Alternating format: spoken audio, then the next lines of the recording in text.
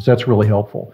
I love that you're talking about curiosity, because one of the things that I would say is a great takeaway for young professionals today, but I would say this of any generation, we all could stand to be a lot more curious.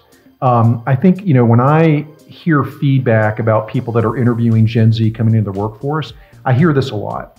They show up, they state their background, they will regurgitate their resume, and then they go silent. And that is absolutely landing in a pretty flat way. So instead, show up with great questions. Can you tell me a little bit about, to your point, what it's like to be successful here? Can you tell me a little bit about what you're looking for in interns?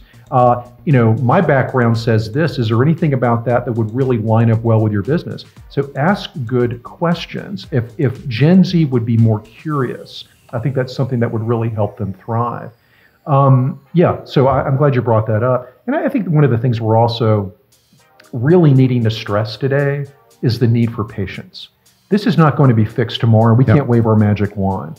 But there's a lot of impatience right now and a lot of frustration. And I think it's Gen Z and older generations looking at each other with impatience. Let's take a breath. Let's just chill for a minute. And let's just find a way in our own circle of influence to make a difference. Well, everything's urgent all the time. And so the first thing that goes out the window is things like asking questions. Yes. Let's just make assumptions and go.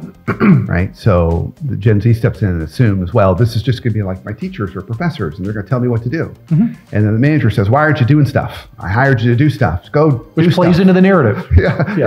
And so they're not sitting down and asking questions. Well, what do you need from me? What can I do to support you? What can I start doing, stop doing, or continue doing to support you?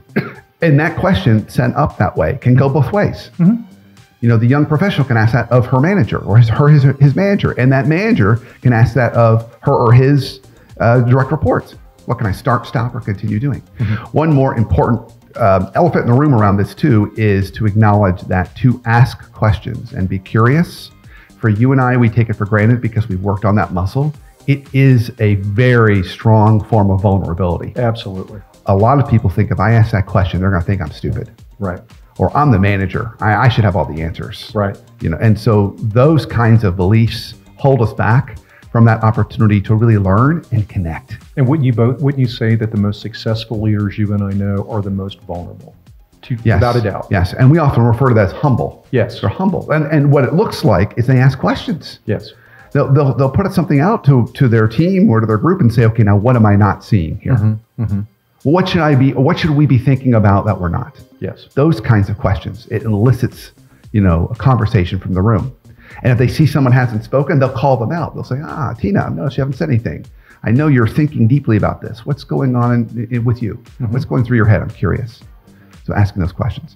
So Randy, I know we've been going for a while. There's one more just tactical thing I think it's important. Sure. When I think about Gen Z and other generations, a tactical thing that is different, we could argue potentially behind, depending upon how we want to view it, is writing skills.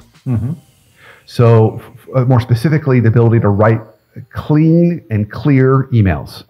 So I would encourage all young professionals that if you don't know if you're good at writing emails, get a friend of yours, get someone else who's a mentor to proofread some emails for a while. Yes. Because that generation is so quick on communication that they shorthand everything.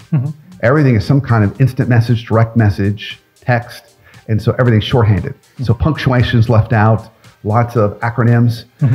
That's perfectly fine in that kind of informal communication. Yes. But our world right now, at least for the last 30 years, has really been driven by email. Yes. And so you need to learn how to write a really clear and coherent email. And that's not going to stop, by the way. And probably not for a while until we have something else that takes that over. But that did come in about 30 years ago. And then now that's the way that business is conducted today. That's the modern version of a memo.